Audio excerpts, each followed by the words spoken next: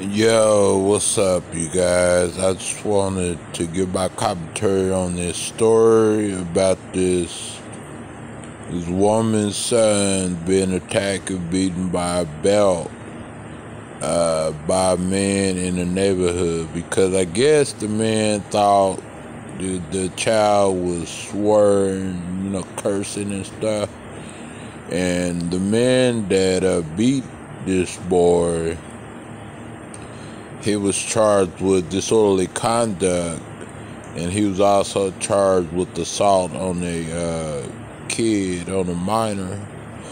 And the boy was 15 years old. I don't know what happened, but everything was caught on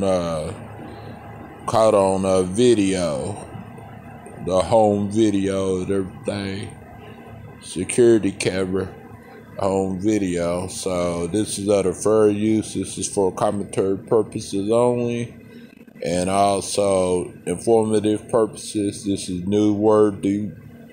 So yeah, and I don't own this clip. So yeah, let's dive into it. I hope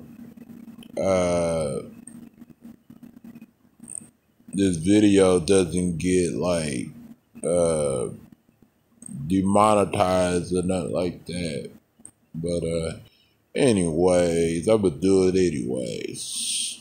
Cause I feel like this is a story that I want to talk about. Well, back in the days, I remember when your neighbors could actually whoop you, and this was like in 91, 92, 93, 94, around that area.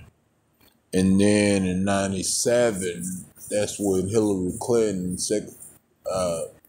Senator Hillary Clinton at the time, passed a child abuse law act that made it where, if you whoop a child, then, pretty much you get in trouble. But back in the days, you know how these principals used to give us whoopings and stuff like that. But we would have to sign something saying, like our parents would have to sign something saying they give permission and everything like that. But nowadays, even your own parents can't whoop you, because if a child say that you abuse them, a parent will go to jail, even if they don't have no proof of it. So yeah, the laws has changed. But yeah, I'm gonna watch this video. It could be a little bit disturbing, so I'm gonna warn y'all about that. So let's go into it. A Carroll County mother says that her 15-year-old son was attacked and beaten with a belt by a man who lives in their neighborhood.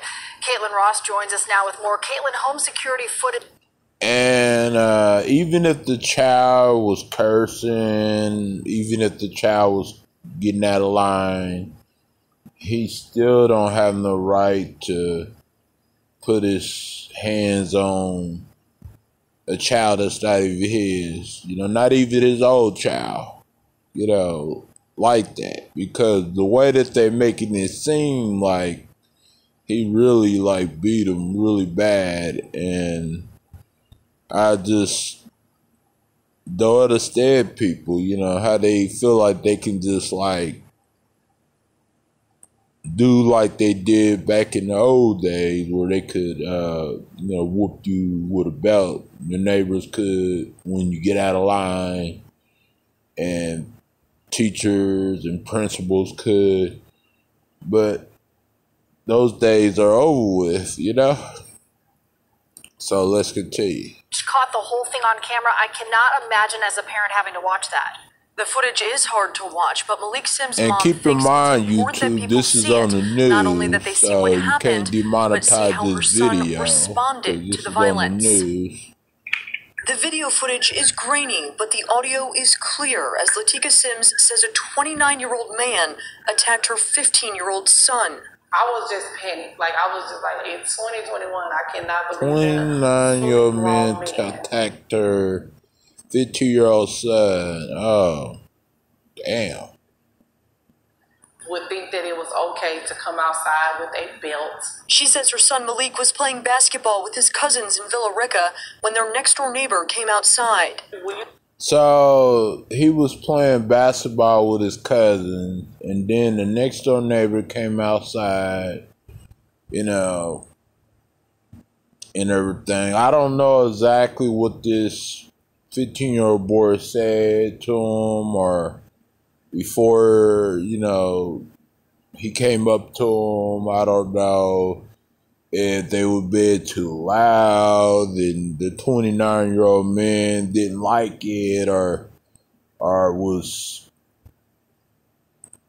irritated. I don't know what happened, but all I know is this man was way out of line what he did to this boy. And it just proved to show you that a lot of people just don't care, you know, and they think that they just get away with everything just because they're a certain race, or just because they got a little bit of more, you know, just because they think they got a little bit of money. I mean, sorry about my speech. But they can't. The reality of it is their days of getting away with certain things is over with, you know? So let's continue. See the video, he's running full speed at my son, and my son is caught off guard. Like, I don't know what's going to happen. Police say that man is Matt Martell. In a police report, he says he was upset about the kids swearing. In a video, it appears he was upset about the kids swearing. Okay. What would have done, let's say, in your neighborhood or any time, it doesn't matter, like, let's say if you seen a teenager boy or a little boy or whatever swearing, what would you would have done? How would you handle the situation? Please be honest. What I would have done is I would have just, like, you know, pretty much mind my own business or talk to the parents about it if it was a problem. You know, simple as that. But I don't know exactly if the boy was swearing or not, because I don't see nothing in the video that indicates that. But he could be, he could not be. I don't know. But anyway, let's continue. Grabs the front of Malik's shirt before the pair go off camera, and you hear a crash. And see, keep in mind, his mom said that he can defend himself, but he was taught self-discipline, because if he would fight back in defending himself, he probably would have went to juvie or jail, you know, just for defending himself, you know? So as a black kid, as a black man, you know, if you know, defend yourself, you know, you most likely would, you know, get in trouble too, most likely, you know. So sometimes, you know, you gotta take a butt whooping and just report it and that's all you can do, you know, report it to the police, report it to the authorities, you know, and stuff like that. But however, you do have a right to defend yourself, but I understand being black and then that other person that attacked him was white. You know, how some police out there handle stuff with racial situations, you know, like a white man attacking a black man. I understand how some of them police would think and handle the situation, but not all police are like that. You know, some police are neutral about it or fair about it. So, yeah, let's continue. His hands on my neck. He threw me up against the garage, and I hit my head. Yeah. And it's more and more stories, you know. It's even a story that Wisconsin gas station pilot. I never heard of pilot before. It must be something in Wisconsin. Something about a man viciously executed at Wisconsin gas station. Police killed suspect 2 days ago. Wow. And then they also got multiple agencies involved in high-profile Rock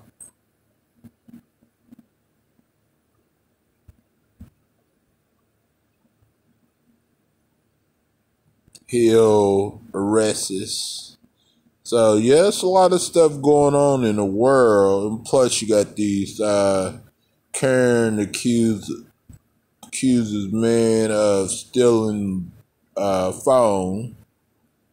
So you got so much stuff going on in the world right now. You think stuff was going on back then, but shoot, it's a lot more going on nowadays than ever.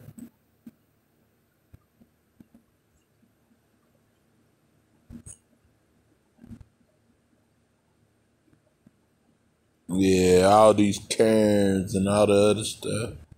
But anyways, tell me what y'all guys think. Would y'all have handled the situation different or a lot better? Just let me know right at the premiere. You know, it's kind of crazy that this boy, got attacked by this 29-year-old man. You know, you don't never put your hands on the child at all. You know, that's not cool at all.